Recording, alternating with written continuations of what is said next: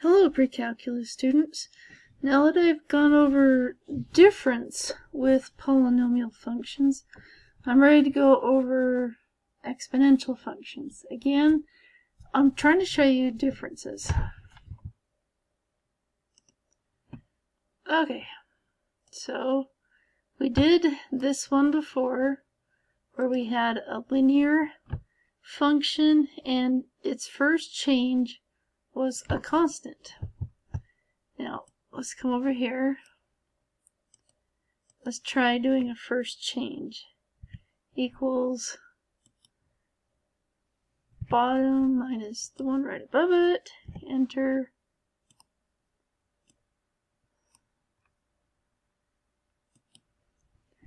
Equals bottom minus the one right above it.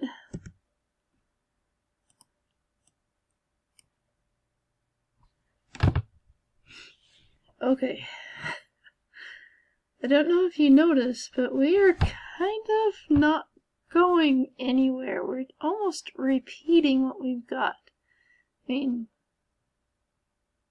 it's not exactly the same, but it sure has some similar ideas going on. I'll just drag this over. That doesn't need to be there. And, okay, move. Alright, not looking so good. In fact, this is not a polynomial function. Come over here. What it is 3 times a number, we call it a base, raised to a power. And so rather than x being raised to square or cube, 2 or 3, it's now a number being raised to x. That's what makes it an exponential function. The variable's up in the exponent. And so we don't test with how it's changing, because that will get us absolutely nowhere. Alright, come on, clear. Delete. What we do is we take a ratio. Equals this one divided by. So rather than subtract, I'm going to divide to see what kind of ratio I get. I get 0.6. Well, let's keep going. I now have a constant ratio. And you remember what the formula was? Up here, it's 0.0. Okay, it was 3 times that base, 0.06, raised to the variable. And that ratio is the base. And right where it's 0, this number right here is the number out front. We call it just the constant. So in this case, it's 3 times, so, 3. Okay, forgot I was in. So the formula itself will look like y equals 3 times 0.6 raised to the x power. So this is what makes it exponential. Now, if I had,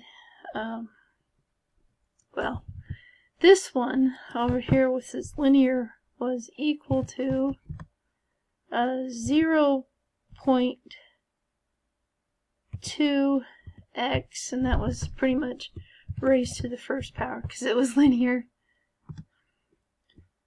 plus, and then is this 0 right here? Let me see. Yes, this is the 0 right here. So even though they both have 3 right here at 0,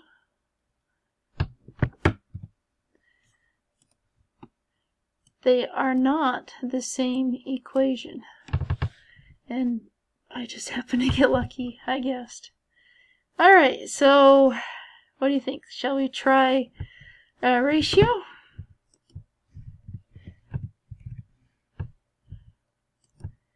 Equals the one on the bottom divided by the one on the top.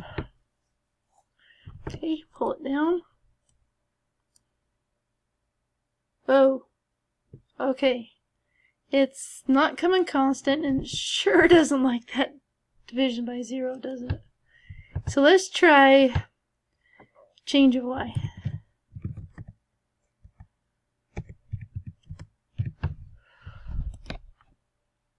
Okay, so equals the bottom one subtract the top one.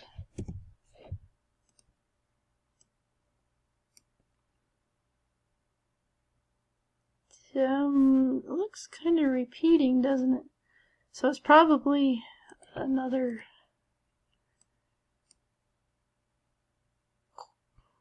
polynomial. So I'll just take this and drag it over.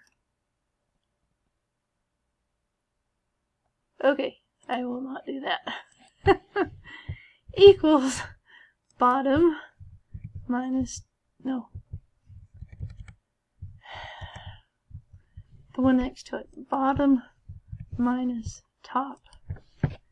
Enter. Let's see, there we go. Okay, that's really repeating. So let's try one more change of y. Go ahead and drag that over. We don't need that one. Okay, so it looked like it took three changes, but we came up with a constant in the end. And if I look at the formula, sure enough, it was raised to that third power. It's x raised to the third power. Okay. So this last one here, pause. Let's try the ratio. Equals the next one divided by the first one. And click and drag. Ha! What do you know? It is an exponential function. So it's going to be, in fact, let me come here, and then I'm going to go up to the function bar 4 times 0.01. So it's a constant times a base raised to the x power. So it looks like, and see, here's the 4 right there at 0. So y equals 4 times, and then that ratio is the base, 1.01, oops, raised to the x power.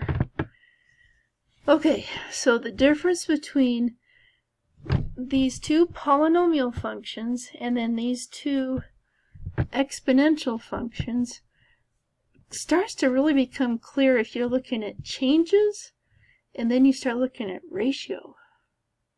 So I'll get more into section 6.1, but I wanted to show you this.